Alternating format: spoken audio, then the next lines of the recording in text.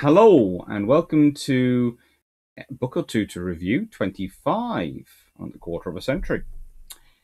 And I've got off the Roman kick I was on. For now, more Roman books might be coming. And this book instead. Churchill's Admiral in Two World Wars. Lord Keyes, Admiral of the Fleet. By Jim Crossley. The officer who I maintain should have been made Supreme Commander Far East in about March, April 1941 for all the naval forces and all the British forces out there.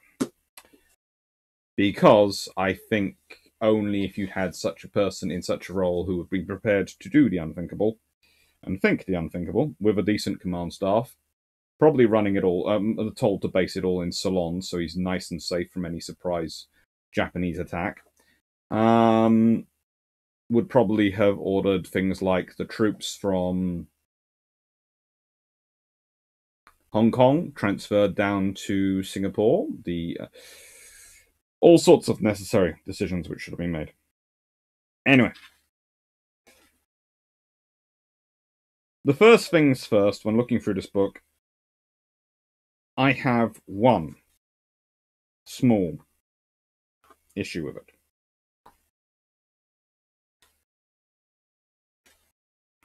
And it's one very small issue.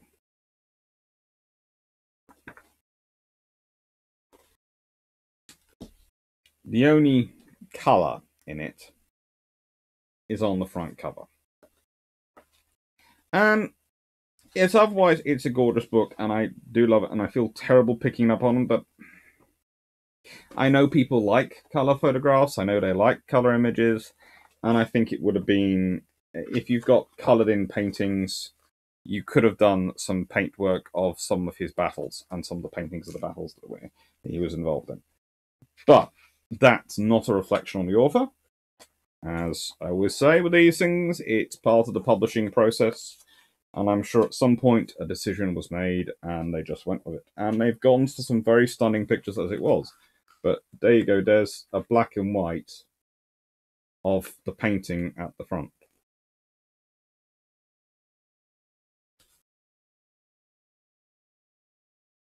Until I critique my own book, I'll probably be talking about the same problems on it.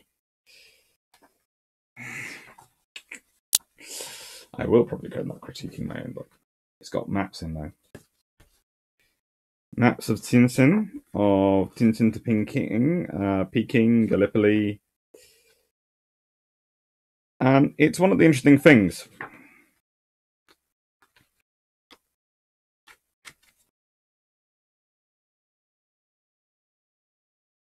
It's the first chapter, because that's the part of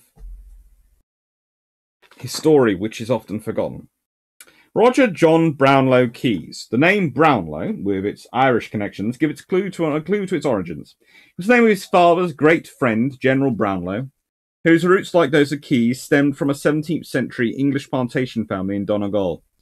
Roger's father, Charles Keyes, was a distinguished soldier.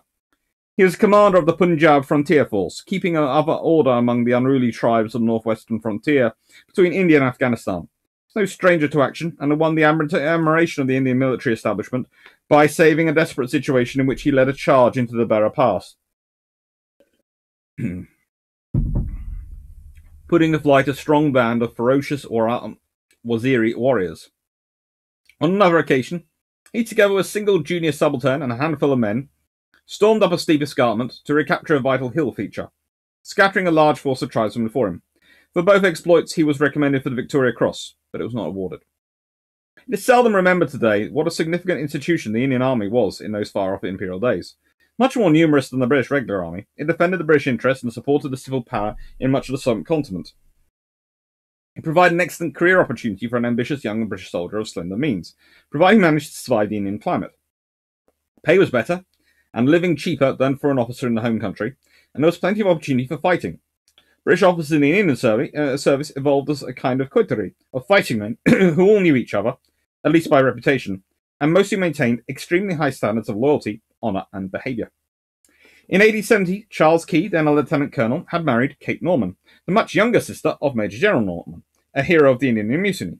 In doing so, he took on quite a girl. One of his junior officers, actually Ian Hamilton, who will feature later in this narrative, described her as high-spirited, fascinating, clever creature as I ever saw. Camel riding, hawking, dancing, she was the idol of the Punjab frontier force. Kate rapidly presented her husband with a family of 4 sons and a daughter. Roger, the second son, was born on the 4th of October 1872 at Tundiani Fort in the Punjab. 1878 found this family embarked on a ship bound for England. Eventually, 3 more daughters and another son were to arrive, making a total of 9 offspring. The object of the long trip to England was to find a reliable career for the older children in the home country so that they could be brought up in relative safety, away from the perils of Indian food and climate. The parents probably assumed at this stage their sons would follow their father into the army or in the Indian civil service. But young Roger, the second son, had already developed other ideas. Though he was a small and rather sickly child, he had already decided he wished to join the Royal Navy. Neither he nor anyone else knew what prompted this resolution. Perhaps he had heard something of the wonderful achievements of the naval artillery during the Indian Mutiny. Perhaps he had spotted and admired a naval officer's uniform at one of his parents' social gatherings. Certainly, he himself and his older brother had sailor suits to wear when he was only 4 years old. Maybe even something about the prospect of his long sea voyage impressed him. For whatever reason, his resolve was strong and unshakable. The Keyes family spent 3 years in England, then returned to India, leaving the 5 eldest children in the care of Uncle Edward. Not in fact any relation at all, but a country parson with a living in Norfolk, who made extra money by taking in families as paying holiday guests. Edward had 2 daughters who were put in charge of the Keyes' children's education and welfare. It appears the children were very harshly treated, in fact, and had a miserable time at the vicarage, the establishment providing few of the good things which had been promised and paid for by their parents. The redeeming feature was that the vicar was a great sportsman, and took the older boys on fishing and shooting expeditions, teaching them the rudiments of English country sports. He was a friend of the Earl of Leicester, who allowed him to fish in the ponds and rivers around their Hookham estate, very much the same territory, as it happens, on which the young Nelson had learnt to shoot and fish roughly 100 years earlier. In term time, the 2 eldest boys, Norman and Roger, were sent off to Albion House, a boarding school near Margate. Norman showed himself a bright and promising youth and achieved a scholarship to Wellington, a public school with strong army connections.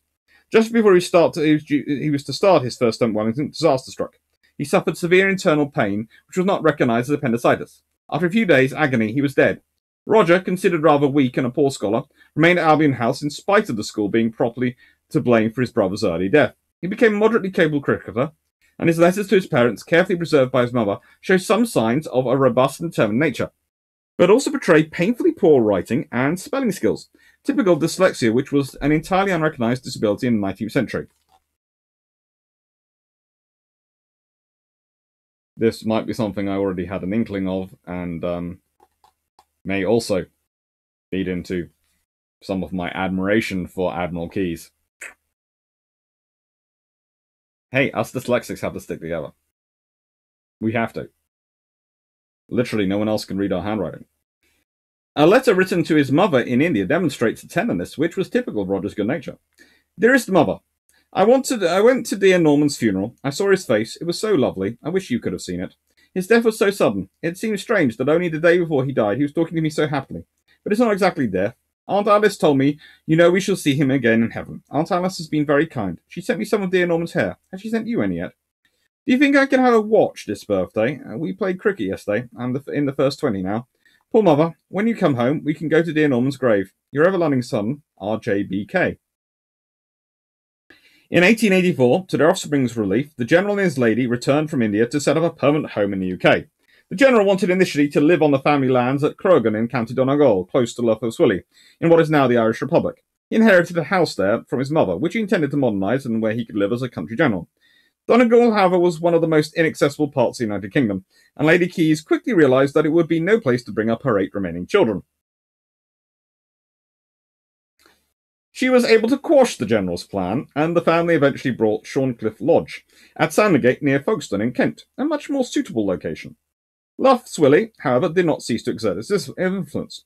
While visiting the family properties near Croghan, the Keyes were excited to see the great warships of the Channel Squadron anchor in the safety of the Lough. General Sir Charles decided to pay a call on the flagship, Agincourt, and brought his rather unsatisfactory eldest son with him. Agincourt was a magnificent-looking 5-masted sailing frigate with an auxiliary steam engine. She had served in the Baltic during the Crimean War and had been very nearly wrecked recently off the coast near Gibraltar due to a navigational error. So there was plenty for the captain to talk to the general about. Eventually, the conversation turned to Roger and his determination to join the Navy. "Don't let him," said the captain. "Look at my watchkeepers. They are all elderly lieutenants. There is no future for them, and small prospect of promotion. When the next generation of sub-lieutenants are promoted, they'll probably be ashore on half pay for a couple of years or more. There is no future in the Navy." The general's little son, now 12 years old, had it out that day. Roger's determination was unshaken, and the general at last wisely gave way. For a boy to join the Royal Navy in those days, there was a formidable hurdle to cross. The entrance exam was not too taxing. Some elementary maths and writing basic English would see you through, but first you had to obtain a recommendation from a senior naval or political figure. The Key's family friend, Sir Henry Norman, happened to know Lord George Hamilton, who was the First Lord of the Admiralty at the time, so with some exchange of letters, sponsorship was arranged. But the next hurdle was more difficult. The applicant's family had to settle an income on their offspring to pay for his training as cadet. The sum, typically £50 per year, equivalent to £5,000 a day, was unaffordable to any except the upper echelons of society. It followed that naval officers were predominantly drawn from a very narrow strata of the population, aristocratic folk who mostly knew each other and had the wealth to spare. The result of these entrance requirements was, as the performance of the Royal Navy was to show, unfavourable. The magnificent feats of the Navy in the Napoleonic Wars had attracted a degree of glamour to the profession, which resulted in it being dominated by an aristocratic officer class, mostly ultra-conservative, wealthy, and resistant to social or technical change. Similar backgrounds in education resulted in a lack of initiative and an inability to think outside the box. There was no place in this rank for the rising, technically educated middle classes. Indeed, although there were engineer officers to look after engines, they were regarded with at best tolerance, at worst contempt by regular naval officers. They were debarred from the higher ranks of the service. It has often been observed that Nelson himself, son of an impecunious clergyman, would have been unable to join the Navy as existed in the late 19th century. His father would have never found the money. Most senior officers in the 1880s Royal Navy were fine seamen and would have been competent commanders of one of Nelson's battleships, or even one of Drake's. But in conflicts that would come, dominated by mines, torpedoes, submarines, destroyers, and dreadnought battleships, skills and disciplines of an entirely new order were going to be required. Young Roger was joining a force with a glorious past but an uncertain future. He was to live through a change in culture and the technology, such as had never been seen before. The Key's family were not poor, but they had 7 other children to cater for, and finding money for young Roger was not easy. The next step was to remove him from Albion House and send him to Mr. Littlejohn's, a specialist crammer at Greenwich, which brought backward boys such as Roger up to the modest standards required by Britannia, the naval training establishment. At Littlejohn's establishment, a high standard of cleanliness and general behaviour was enforced by the formidable Mrs. Littlejohn, the boys being required to dress for dinner and wash diligently behind their ears. Lessons were taught in the mornings by a young undermaster who took his pupils through endless past examination papers so that they knew the answers to most of the likely questions. Tougher were Mr. Littlejohn's dictation sessions after dinner. Dictation is always a nightmare for bad spellers, and Roger found them especially difficult. Often he was kept back after the others had been sent off to bed, and made to go on and on struggling with difficult words, being ordered with a smack across the shoulders with a cane or parallel rulers every time he had a mistake. Roger does not seem to have resented this treatment. Indeed, it was considered perfectly normal time, and he seems to have liked and respected Littlejohn. Teaching method was also successful. He passed the dictation exam with a few marks to spare, and came 24th out of the 39 candidates, passing into Britannia in his term. Roger had to face one more hurdle, a medical examination. For most boys, this was no problem, but besides being small and skinny, he had an arm which had been broken and badly set, which proved a handicap to him throughout his life. This would almost certainly have caused him rejected by naval doctors at Greenwich, but perhaps not for the first time in his life, he was to employ his natural charm and guile to outwit authority. The doctor examining him recognised his name and told him that he had known his father in India. This gave Roger an opening, and he started a long conversation about India and the various family friends there. By the time the service had finished, the time allotted for the examination was over, and the doctor, unwilling to keep his colleagues waiting, didn't even measure Roger or test his eyesight. He simply scribbled 4 foot 10 inches on the examination sheet and wished Roger well. He joined Britannia in autumn 1885 at the age of 13. This is a good book. It's not a massively thick book. And as I said, I would have loved slightly more colour in it. But that's mainly because, to me, Keyes is such a colourful character. But that would be the book I would write, and the book I would have done. That's me, and that's no reflection on Jim. Jim Crossley has written a fantastic book. It is an excellent book. And it gives a lot of food for thought.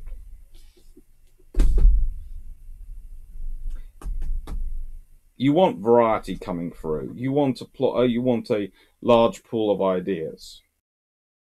But one of the problems is you get, even in the modern force, you get the people who join up. You don't get to pick who volunteers. Who volunteers is who you can pick from.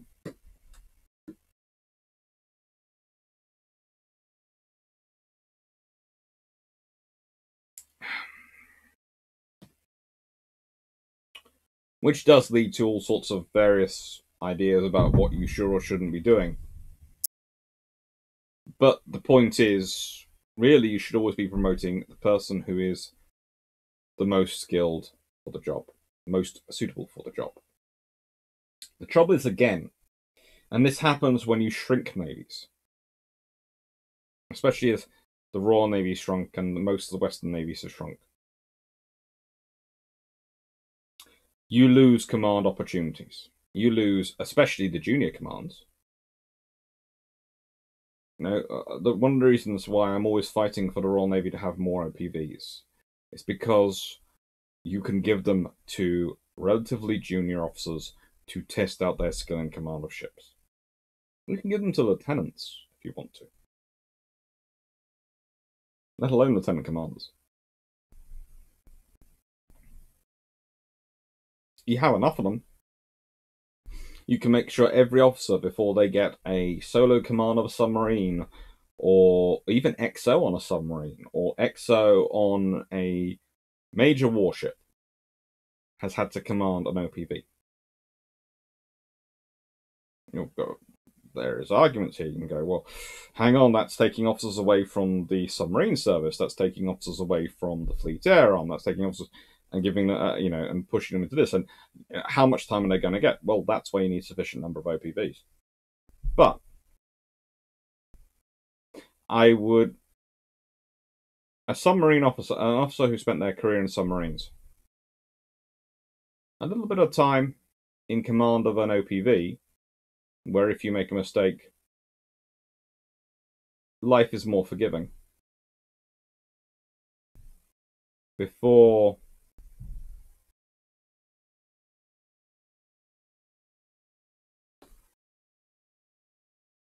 they become anything else, could well be a safety trigger, a safety net. The same with a fleet air arm officer. The same with a ship officer, an engineering officer, anything rank. If they give the commands out to lieutenants, senior lieutenants, before they become lieutenant commanders, go and get some experience. We want to see how you perform in charge of an OPV.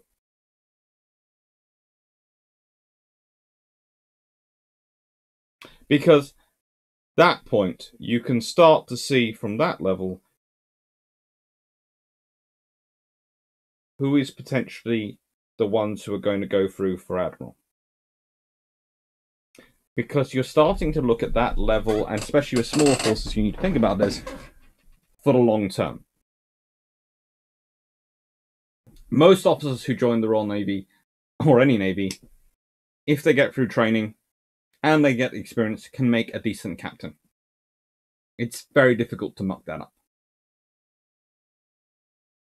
But there's a difference between commanding a ship and getting the best out of an individual crew and getting the best out of a fleet or a task force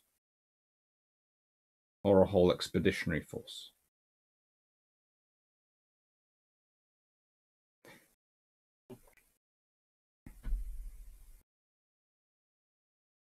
And yes, you can pass on this knowledge in some ways. You can give them staff experience where they can see senior officers in operation and learn that way. But you need to know who to be giving that experience to. You need to start thinking about it. If you can test them out young and in command, you can then start testing them out when they're slightly older in staff and see who can take those roles on. Who can be the senior staff officers? Who can run the show when the Admiral or Commodore is busy? And it's better to find these things out in peacetime, in benign environments, than in wartime, when lives are on the line. A very, very good book.